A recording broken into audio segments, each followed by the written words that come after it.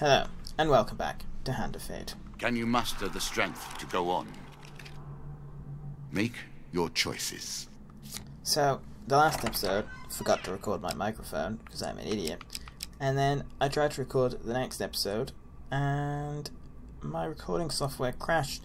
Not once, not twice, but a multitude of times. And I'm now testing to see if it works. If it did work, this will be on YouTube. If not, you'll never see the live day.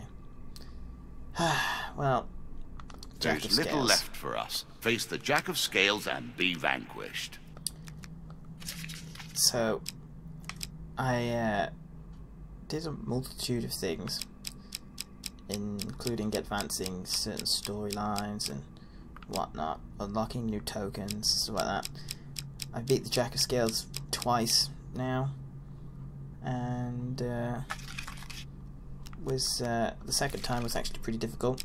Almost ran out of food, but you'll never get to see that because the recording software sucked.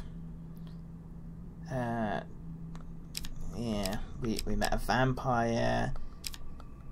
We got really salty. Yeah, we had our blood sucked from a vampire. All sorts of different things. But oh well, live and let die and all that gobbledygook. Okay, let's put in ambush again and treasure chest, and we'll put in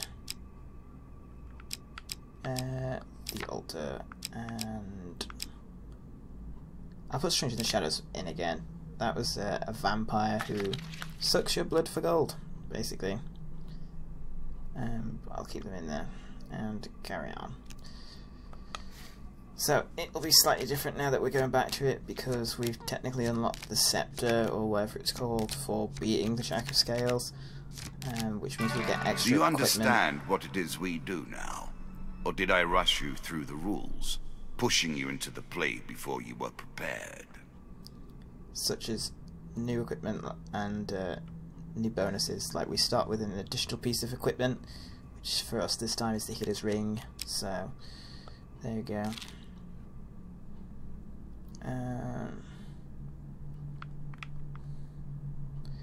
Noble Trader. Okay, Twisted Canyon stuff. An expedition. Press on. We used to start with gold and additional food, which is pretty good. The cities hold no darkness like that to be found in the wilderness on a still and moonless night.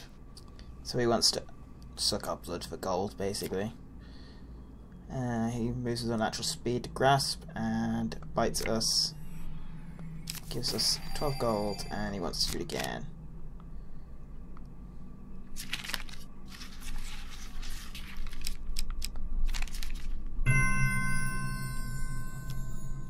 And we accepted. And we got 12 more gold. And let's do it again. Why not? A choice. Select your desire. So, I'm pretty sure that the first time round you can do it twice and then he'll give you the token, but now it just seems you can do it infinitely to earn money, well, or until you die, I suppose.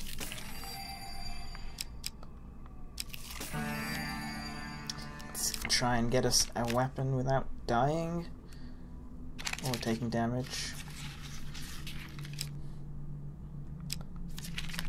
Of course, fall down there, take a damage card, lose 15 health, oh isn't that fun, and lose 5 more health, great. Well, we got Frostfang, which is a tiny bit better, so we'll take it.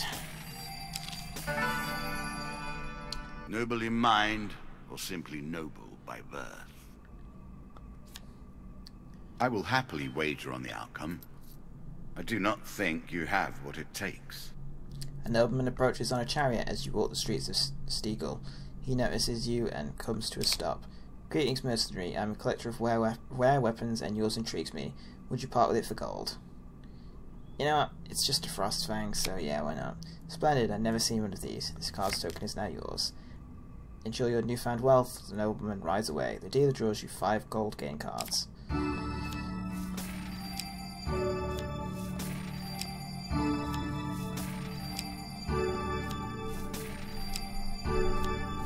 Wow. That's the most gold I've ever had in this. That is pretty ridiculous. Hopefully we'll be able to pay for multiple things like the landlocked Work your lubber way now. through the woods and see what lies beyond. Think about the way we play this game. You continue to die, yet we reset the board each time. One has to wonder how it is possible to truly lose. You can't buy anything from here. Don't need to heal. Wow. Well, that's way too much. Food. Let's buy food. Why not?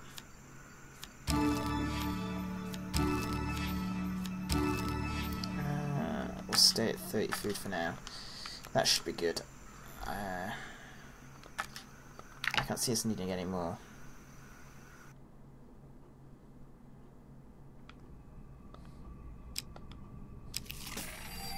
Tracks in town. Okay, so this is one of the ones that we sort of advanced. We advanced it by 1, and well, you're travelling through a quiet hamlet. At first, its rural aspect appears quaintly serene, but as you near the central square, you realise the lack of activity is due to disaster. A scene of great destruction reveals itself, and you wonder what army or force of nature besieged this place. You spot one villager retrieving their belongings from the pile of rubble that used to be their home. You call out to them.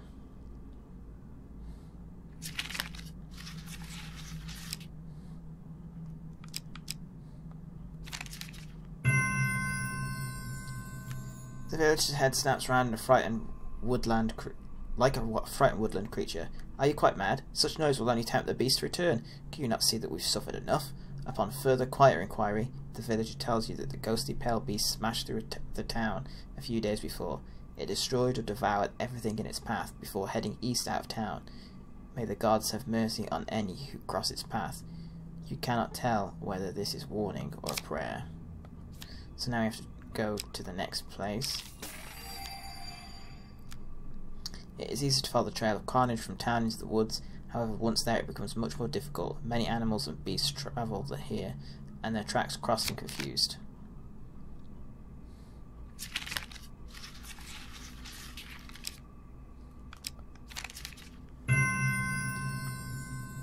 The gigantic beast leaves tracks that are easy enough to follow. Now we have to go to the, I think the last one maybe?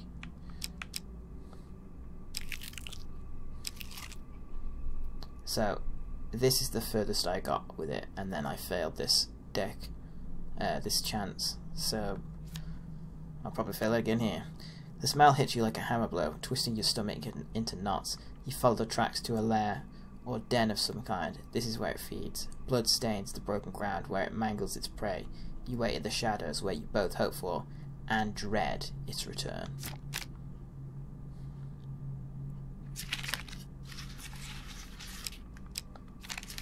We did it, boys. You feel the ground tremble before any sound reaches your ears. Then you hear the forest giving way to the unimaginable force that is approaching. Moments later, the white Minotaur's gargantuan form explodes into view, clenching tonight's meal in its jaws. You ready your weapon for the fight, but before you can react, a musket blast rings out from another hiding spot, narrowly missing the creature. Behind its eyes, you watch the Minotaur consider whether to fight or flee. The huntsman reveals himself, and the great beast roars, then turns tail with the huntsman in close pursuit. What, there's even more? Oh, I was hoping we'd get to fight it and end this. Tracks at night. This token will unlock more cards if you can defeat this encounter. So this is the last one then.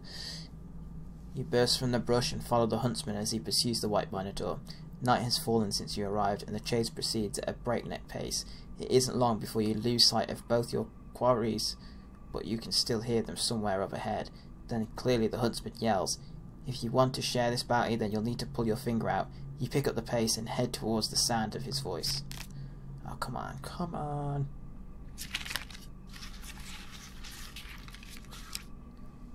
Pfft, yeah, followed that. Yep, knew that was coming. Lost him, obviously. Time the chase disappeared into the night, leaving you alone in the darkness. That is ridiculous.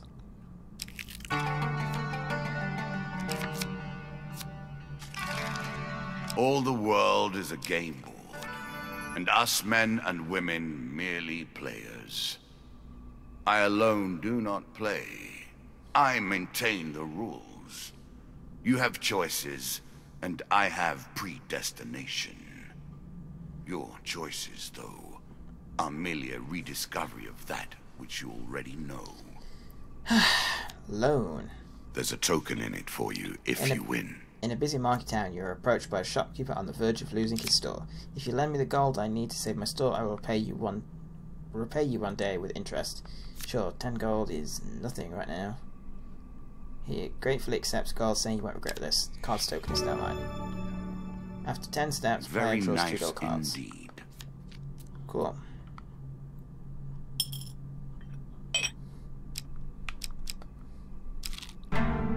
Ah, Dead Man's Gorge. Great.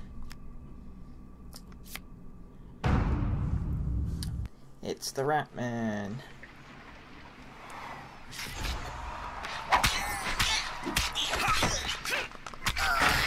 Come on.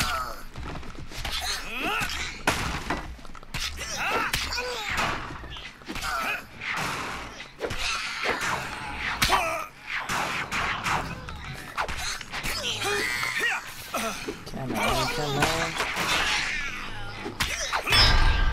Nice. Didn't lose too much health.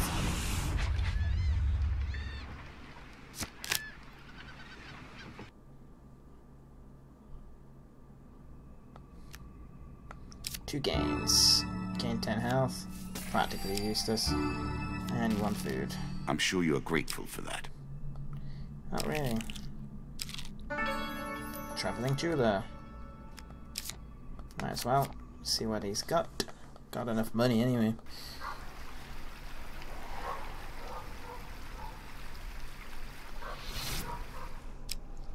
Buy items. Spirit walk.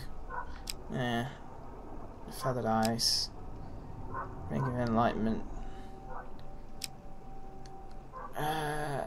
All weapon attacks are enhanced to power. See, that's pretty good, but I always forget to activate artifacts. How much does he sell? Food. I'm not going to do that yet either.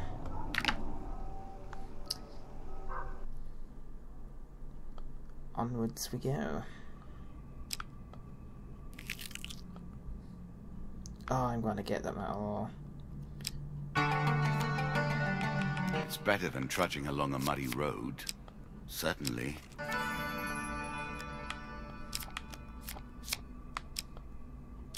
I do wonder how much time you spend simply chasing down blind alleys.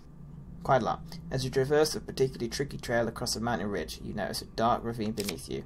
Something glitters in the dim sunlight and reaches the base of the cavern. Climb down to take a look. In the gloom of the narrow canyon, you find the old remains of a wooden cart, apparently having fallen down years ago. You find nothing of worth except a chunk of glittering metallic ore. It might not sell for much in its current state, but you perhaps can find someone who can use it. You take it and make your way back up to the path. Okay. I like how you don't have to pick the right choice to get that. A horse is a fine companion. I'm sure you'll leave this one in time.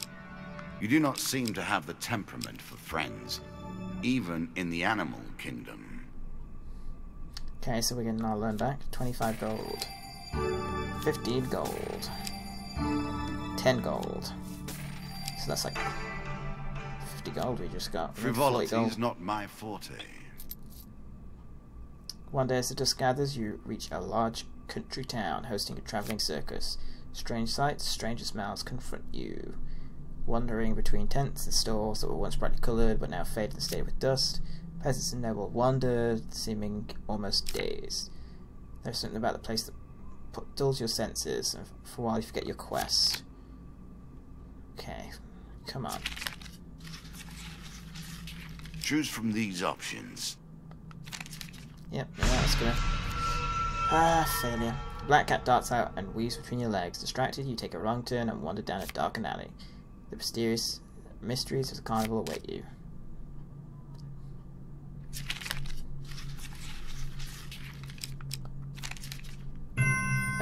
We still didn't get the token. Genuine unicorn tonic can cure any injury, whether from sword or claw. A man calls, holding up a bottle. He suddenly slashes your arm with a knife, and as you open your mouth to protest, he flicks the bottle, splashing some of the tonic on you. You start to reach for your weapon, but then stop. The crowd leads in and watches as the wound in your arm closes before your very eyes. Made from genuine unicorns and 7 secret ingredients, available here for only 1 night. The dealer draws you 1 health gain card. The crowd searches forward to buy this miracle potion, and you walk on, smelling of ground-up unicorn horn, elvish blood, rat-men sweat, and several other pungent odours you can't identify. Sometime later, you find yourself standing at the edge of the forest. Sounds the crowd behind you. Day is just dawning. The town was long ago abandoned. Still didn't get the damn token. Elysia in Underworld. Win this and claim my token. So there was a card before this, but obviously didn't record, where we got thrown into a portal to the Underworld trying to save a townsperson. As you attempt to discover more about the bizarre portal, you encounter one name keeps recurring, a mystic named Elysia. Apparently her expertise on all aspects of shadow realms, interdimensional travel, and beasts of the void is unparalleled. Maybe she knows of Yami-Yuki. References. You track Elysia's caravan. She travels under the guise of a fortune teller. Her appearance doesn't match the whispers about her. She is considerably shorter and has much more of a beard. She audibly clears her throat before speaking to you. Welcome, stranger. She recalls in mock blindness. The dark clouds of fate swirled around you in tempest. For a little gold, I can help you see your future through the storm. I'm going to pay. And I'm probably going to fail. Yep, knew that was coming. The mystic exhales and opens her eyes. You detect a hint of disappointment. Today, it's up to you to create the path you search for. I'm going to try it again. Why not?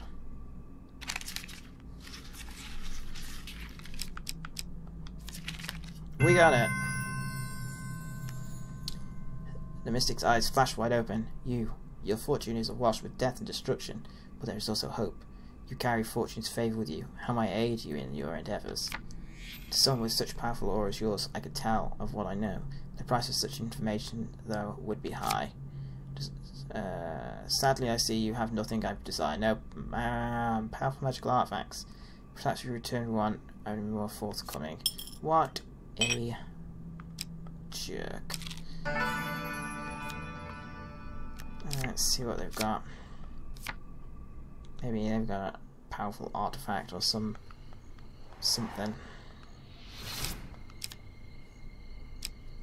Oh, maybe will that work? Don't need that. Don't need that either. Okay, I'm gonna try that. See if it works. Oh no, let's see what food they've got. Screw it, I'm gonna buy some. There. Now let's see. I hope I don't have to do the chance again.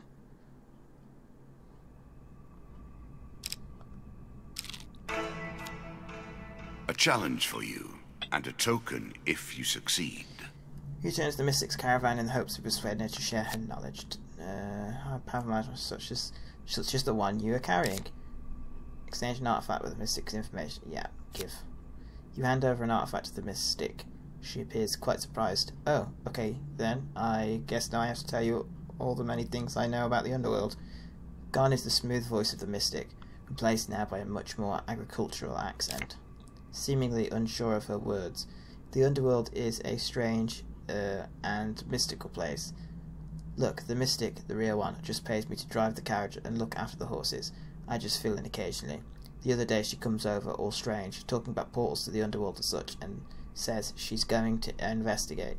That was 2 days ago. I'm starting to get a bit worried. Will you go look for her, adventurer? Sure. You venture out into the woods behind the mystic caravan and soon come across another portal like the one at the village sacrifice. As you edge closer to the portal, a powerful voice booms out in a delighted cackle. At last, a visitor to my domain.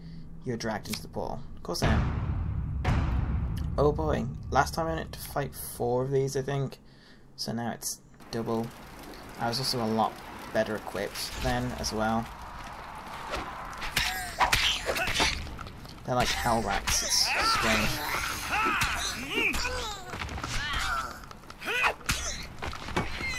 Come on.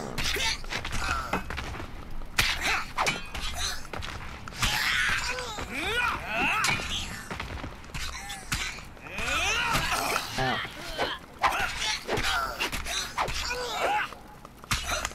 Come on, we can do this.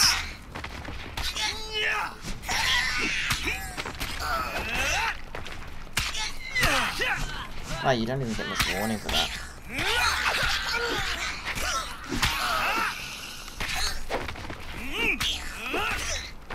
You can do it.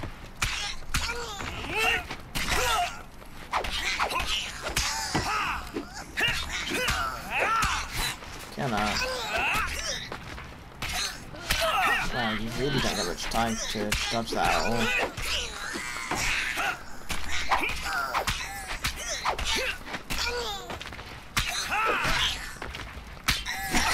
Out.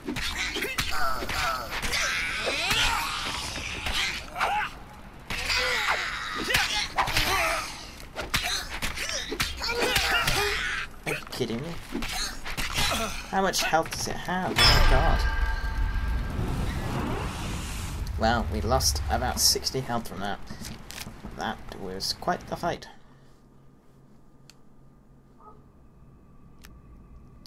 With the last Hellbeast slain, the voice rings out once more. You have won for now, but my forces will rise up and take the land above by force. You cannot stop us. Card's token is now mine. We didn't get anything other than a token. Really? Ugh, that is just horrible. And a treasure chest. Let's try and get it.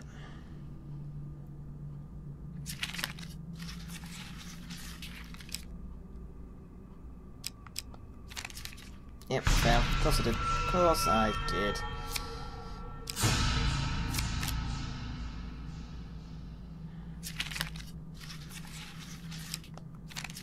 See, if they move like that, and it's success on top, I can do that. Attempt to pry it open. A choice. Select your desire. Nice. After might heave, the lot gives, and the spoils are yours. Full game cards. We get Chains of Rage. Chains for armor. As you will. Restore cooldowns, why not? Are you sure that's the right approach? 10 gold per blessing, so we get nothing. 15 gold. Healing cap is... Yes, we should take that, because we're at 60 health, or 61 health at the moment. So yes, I'm going to take that. Now we're getting 12 health per card. With a Lich. There are so many ways to hang on to just one more moment of life. But at what price? I guess this is a boss. The Lich is an undead, able to hurl deadly balls of magical fire. She can also consume other enemies in order to restore her health. Liches are known in legend as the greatest of the undead. Only the most powerful or most foolhardy of wizards attempt to summon one, and only the most unlucky actually succeed. We play for a token now. In the ruins of an old temple, you feel the presence of something evil and unnatural. You've discovered the Lich, powerful undead monster. I'm going to attack it. You bravely approach the evil undead. Ooh. I hope there's nothing other than her. Oh no, of course there's more. 4 skeletons, which she can revive, right?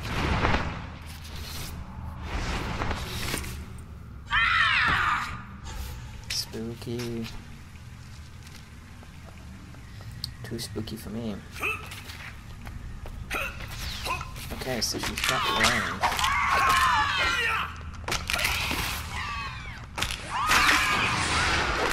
Oh, you don't know she's like high teleports. Ow.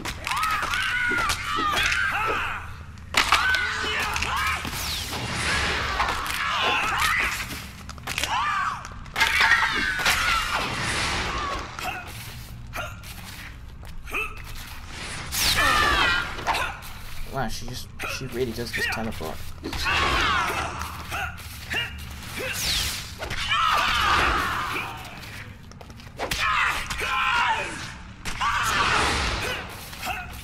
Where did she go now? Whoa. Didn't see that coming.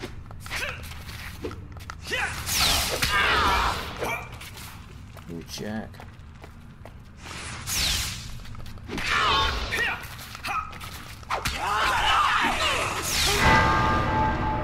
Did that kill me? Oh, dude, I died. Blood stains the ground beneath your corpse. Wow. And so the game takes another life. Do not worry, though. You may try again. I, too, would rather die than face the Jack of Scales. The Jack of Scales isn't even hard.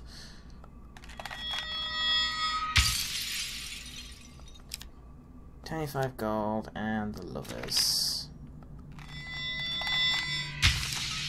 For loaning gold to a merchant, you received marketplace.